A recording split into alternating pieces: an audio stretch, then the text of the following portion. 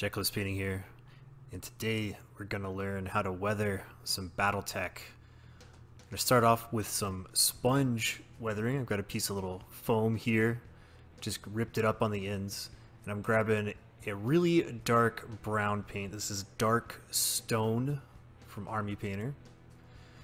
You can use black, you can use brown, you can use really dark gray. It all depends on the base color of your model, but this really dark brown goes well against the blue, and it'll still show up after weathering. And we're just going to be touching that around the model very gingerly in a few different places. When you get paint in your sponge, make sure to dab most of that paint out on your palette or on a piece of paper towel so that you don't have these massive splotches of paint on your model. We want just little bits of it to go onto the model. And this first step is basically going to make all of our paint chips stand out on the model. Think of it like giving your paint chips a drop shadow, making them look 3D on the model. So I'm just going to go around the model, doing some sponge weathering, putting that dark stone on there, and then we'll move on to our next step.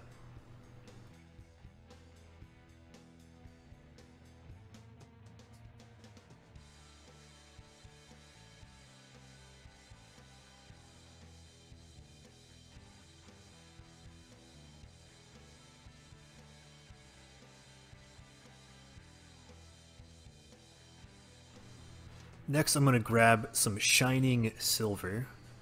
This is a pretty nice steel color paint. It's going to look like fresh scratched metal. And I'm going to repeat the first step with this silver paint, trying to dab that sponge in the same general area as our dark stone. And that way, those little paint chips look like chipped metal. You can see that bare metal showing through, having our mech look nice and weathered. Again, you want to be kind of conservative with this. Be ginger. Don't do massive splotches of silver paint on there. Less is more. So make sure you don't put too much. And just go over those same areas, and it'll help get that kind of rusted, dirty, chipped paint look all over our mech. And because this is a smaller scale, you want to make sure that your paint chipping is a little bit smaller too than you would normally do for a larger scale game. That way it'll look nice.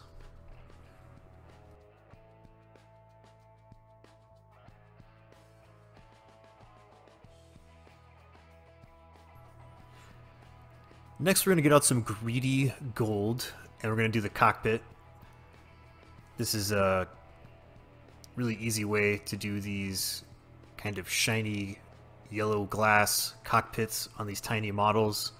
This is kind of something that has carried over from MechWarrior Online, because they have that kind of reflective gold glass on all the cockpits, and this gold paint will get that look really nice.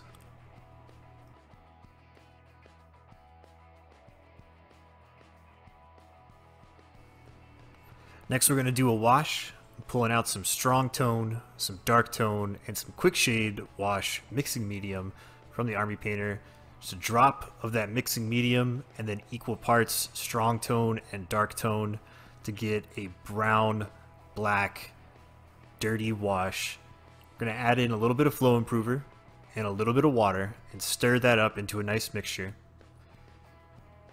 And you're looking for a really, really dark, almost black-brown look that's really thin. You can see there on my skin how it goes right into all the details of my skin there. And we're just going to be slathering that all over the model. When you're doing this, you can pin wash it, you can slather it all on there, you can dab it onto certain areas and let it flow by its own.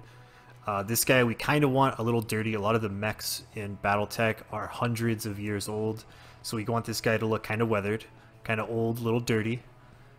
So I'm putting all that wash all over the model, and then I'm getting my brush in some clean water, and then moving my brush around on the model to help that wash get into the recesses and wick away any excess wash, because we don't want big puddles of wash all over this guy. We just want a nice brown black wash in all of the panel details, and to dinge up our paint colors a little bit, not too much.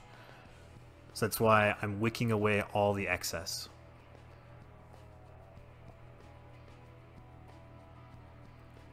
Finally, I'm going to pull out some matte black, and I'm going to black out our base because it had a bunch of airbrush color on there. And then I'm going to put some in the airbrush and very gently build up some black carbon soot on the model in a few different areas around the guns, missile pods, maybe some joints or exhaust vents, things like that. And it's going to help this guy look kind of battle weathered from his lasers going off, from those missiles firing, maybe from a few impacts here or there. That little bit of black carbon buildup really helps sell that this guy is stomping around in a battlefield getting mech kills. When you paint these guys, you can put terrain on the bases. I'm not really going to go into that on this video just because we're focusing on the mech itself. But remember, this is a smaller scale, so when you do your basing, go smaller than what you're normally used to. So for an example, if you want to do desert, don't use actual sand because it's actually going to be way too coarse for something of this scale. Go with something like baking soda, which is a much finer grit and will actually look like real sand compared to this giant stomping mech. Alright, hope you guys enjoyed this video. I'll catch you next time.